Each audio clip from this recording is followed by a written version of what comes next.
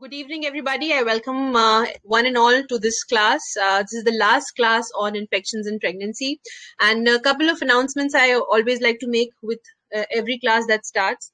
The first announcement that I'd like to make is that my Telegram channel through which you join this class is a very, very important portal, not only to join the class, but a lot of things that I keep doing. So actually the activity, the interactive activity that I do currently is basically this class. It's a live class. So you have full liberty of participating in the class. It's a free class. It's not only meant for my, usual students, everybody and anybody. That means including the practicing gynecologist, to the students, first year, second year, third years, MS students, MD students, DNB and DGO students, of course. Those who are planning to give DNB exam, those students can also join at this particular time. That is 9 p.m. Usually I keep it on a Sunday, but due to certain reasons for some time, I've been keeping it either on a Monday, and most probably from henceforth, I'll be keeping it on Saturday, which is the favorite time of almost all my students. I had a poll earlier on and I got to know that this is your pretty favorite time. Some of you, of course, will be always on duty. So there comes a second announcement that all those who miss these classes for whatever reasons, you're on duty or an emergency call, you can always see this class on the same Telegram portal. So it's not just important for the live classes.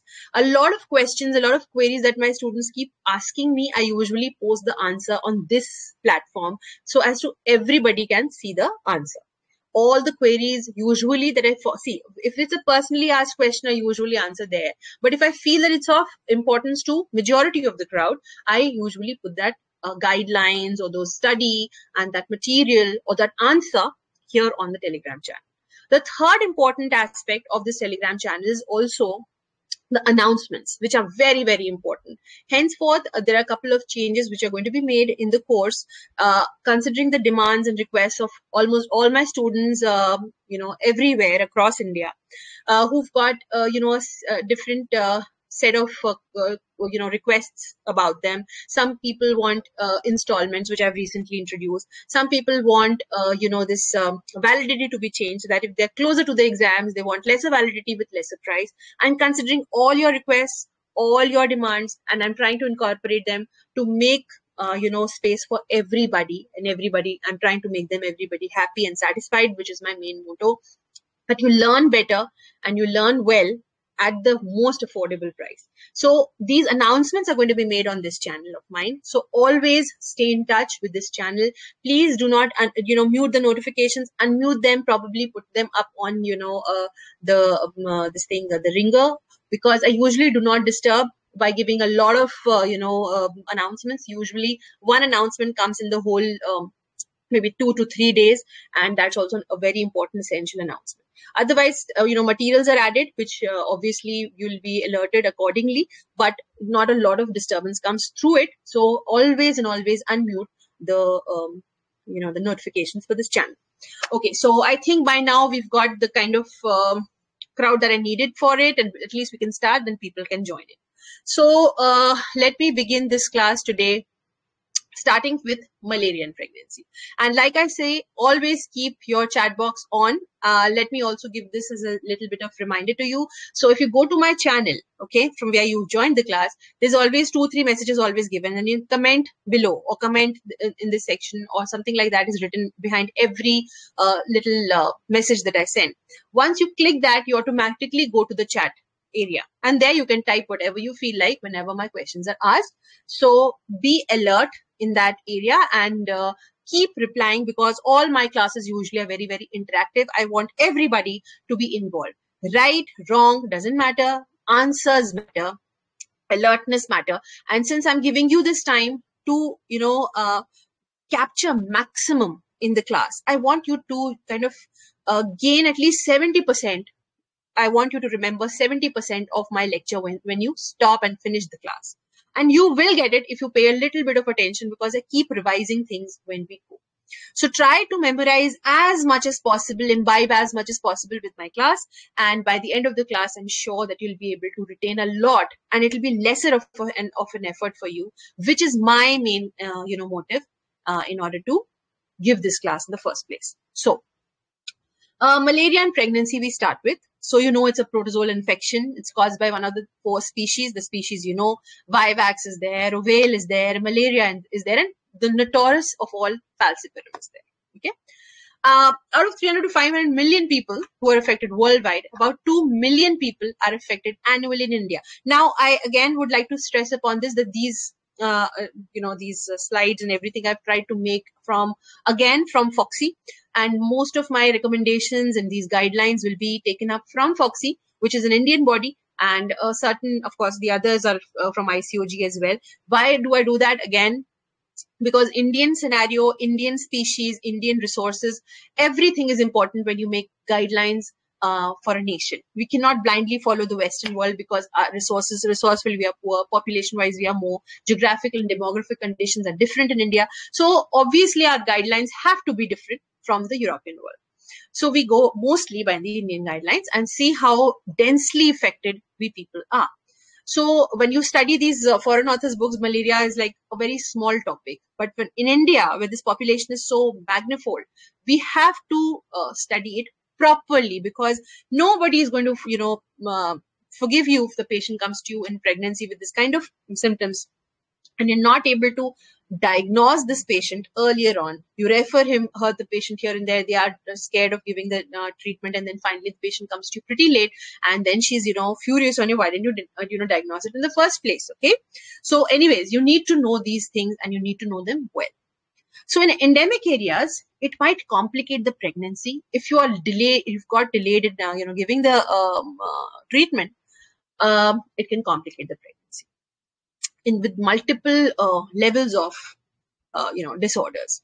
So basically, how do you understand malaria? Is very easy to identify. You know why? Because specific feature is fever with rigor and chills. Okay, headache, myalgia happens in most of the disease. Headache, myalgia, malaise, but anemia, jaundice that take over in malaria, they're not very easily seen. So you can easily, identify malaria. And malaria is one fever which will not respond to your usual regular antibiotics. So if the fever is not responding well, you either think of a viral disease or you think of malaria definitely, right?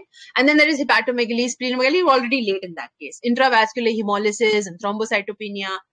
And falciparum malaria is more dangerous, can even be life-threatening, because it's got so many complications, which you might have at least heard before. It causes several meningitis, cerebral, if you might have heard malaria. These are all complications of falciparum malaria. So it's very, very notorious. Otherwise, of course, the clinical features, they include fever with chills, rigor, very specific, it is, the patient is, you have to keep putting blankets over blankets. The patient is going to be, very actively agitated and shivering. So it's very, if anybody has seen the rigors of malarial fever, that person is not going to forget when she sees it again. So obviously malaise, myalgia, I spoke about it before. So it can cause renal failure, coma, death, even falciparum malaria. It's that notorious. Now we'll try to understand what are the effects of pregnancy on malaria course. That means, does pregnancy help in the propagation of malarial parasite? What? So one thing is for sure that there is decreased immunity during pregnancy, right? So there are so many changes happening in cell-mediated immunity and humoral immunity. That means antibody production. Everything is a little towards the lower side. So there is decreased immunity here. At the same time, there is diversion of proteins from the immune system, basically for the growth of the baby. Okay. So all these things, they increase the parasitemia, and that increases with advancing pregnancy. So the attacks of fever, they are more frequent in the 3rd trimester. Okay. As compared to the 1st trimester. Placental infections, placental and fetal infections can also occur. But how many times have you heard about this being teratogenic? Never, right? So malaria affects the health of the mother, the health of the fetus, but we do not know about whether the teratogenic effects have ever been reported. So, well, these are basically the facts about malaria, and we're still about effects of malaria on pregnancy. So the red cells become more rigid, they become more sticky, they cause blockage of microcirculation. This is basically the pathogenesis of malaria. So malarial parasite, how it acts. It basically has this, this erythrocytic phase as well, in which it starts damaging the red blood cells. And how does it do that? It makes them more rigid. So once there is parasitemia and that Schizon stage in which the Schizon infects the erythrocytes, you have those erythrocytes which are affected with Schizons. They become more rigid, they become more sticky, and they become very difficult to pass through the microcirculation, through the capillaries. So there is a lot of hemolysis there, okay? And because of which there is this jaundice as one of the features of malaria. So, and they cause this blocking of the, these capillaries. So there's a lot of damage also in the microcirculation, because of which there is renal failure, because of which there is cerebral edema, because you have very small and fine capillaries in the kidney and in the brain. So if there's any damage or any insult which happens to these capillaries, renal failure takes place and cerebral edema takes place. These infected cells, of course, they undergo hemolysis and they have their own, sequelae, which I just spoke about. There is jaundice. Obviously, there is, because of less, oxygen carrying capacity, there is a lot of a problem in the body because of difficulty in, production and passage of nutrients to the vital organs. So every vital organ starts getting damaged on the way if it's not properly treated. And why are these complications happening? Because of packing of intervillous spaces by the parasite and the macrophages. So much of parasitemia happening, hemolysis happening, macrophages start coming into for the rescue, and there's a lot of sequestration of dead particles even in the intervillous spaces. So the exchange is difficult. The sequestration makes it more difficult for the exchange of vital nutrients to take place, and a lot of organ damage ensues. I think that's about it for this slide. So basically, you have seen the maternal effects and you've seen the fetal effects. As far as maternal effects are concerned, there are many. Pyrexia is definitely there, perspiration is there. Pallor will be there the first stage because there's going to be hemolytic anemia because of so much of hemolysis. And we'll not go to that. There could be metabolic acidosis, hypoglycemia even, because it's 7 times more likely because of excessive glucose consumption because of parasitemia. That always happens, okay? There's nothing new about it. That's why we insist on taking regular meals to the patient, no matter how the patient is, getting agitated, doesn't want to take anything. But there's so much of hypoglycemia that ensues. Now, just imagine a patient who's pregnant. In that patient, when such a thing happens, the effects are multiplied. Jaundice, I just spoke to you. Renal failure, we spoke about. Splenomegaly, hepatomegaly, because finally all the sequestration is taking place where? It is taking place in one of these, these organs. So finally, the organs are also affected at one point or the other. And what are the fetal effects? So there is, always, like what happens is in case of any parasitemia, there is increased risk of miscarriage, right? Preterm delivery. Always remember this, whether it's written in the book or not, but if we're talking about any, infection, we've been through so many infections by now, okay? You've been with me through this entire journey of so many infections we did up to now. And you've seen that unless there are known teratogenic effect of any particular disease, you can at least write down these 3-4 things, which are risk of miscarriage, preterm delivery, and fetal growth restriction. You can easily write them down. So fetal anemia, congenital malaria, apart from these are specific for malaria. Otherwise, you can always write down those things which I just spoke. Now, how do you diagnose malaria? I don't think I have to even tell you this. You know that there is a peripheral blood smear which is easily formed, but has to be formed at the time of fever. Okay, suspecting malaria, or when the fever has died out, then you throw for it. You might or might not find the parasite, but a peripheral film made at the time of this fever with chills, you'll mostly see the parasite. So it's very easily. See, are you seeing the difference in the approach to the patient? It's not like your normal regular tests. Here there is no serology. All right. Here even the treatment is going to be very different. So unless you are minded, that I always say, whenever you come, you can only treat the patient once you're minded for that disease. If you have that differential diagnosis in your mind, because until and unless you are malaria minded, you will never go through all these tests.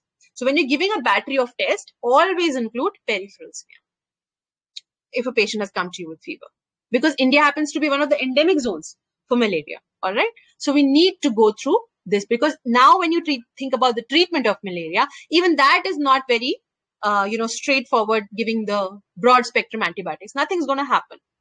But there is a very good potent treatment. That means, see, if you treat a disease, let's say dengue in pregnancy with, let's say, cephalosporins, okay? A patient usually comes to us with fever. You at least start with prophylactic antibiotics, even in case of viral infections, though we know that there is no rule. But suppose just in case it's some, super added infection, we start with this cephalosporins, and patient kind of improves remarkably, not because the virus is being treated, but some secondary infections were being treated. But when a patient comes to you with this kind of, a position, when it's clear cut, it's malaria, and if you keep giving cephalosporins, when the actual treatment is something else, not only are you doing the wrong thing, but at the same time, a very good, drug is being left over for just a wrong concept in your mind that it might be a super added bacterial infection over a viral infection. So if a viral infection you've not treated and you've started giving antibiotics, you are still pardonable, because actually there is no, foolproof treatment for viral disease. But if a malaria you start treating with cephalosporins, okay, not only are you going in the wrong direction, but you're even losing out on a very important drug which could have saved the patient a lot of misery. That's what I'm trying to tell you. And so with this introduction, we come to treatment. Treatment must be commenced immediately after the diagnosis. Very important. Commonly used antimalarial drugs are usually safe in pregnancy. So chloroquine happens to be the treatment of choice for malaria, and the dose should be on your fingertips. Okay. 4 tablets of chloroquine phosphate, 150 milligram each, are given initially, followed by 2 tablets after 6 hours, and then 2 tablets once a day for 2 days. All right. So first of all, you give 4 tablets of chloroquine. 4 tablets of chloroquine, 150 milligram each, in the initial, time, the moment the patient comes to you and you go to the diagnosis, followed by 2 tablets given 6 hours apart, and then 2 tablets once a day for 2 days to come. It's safe for the fetus.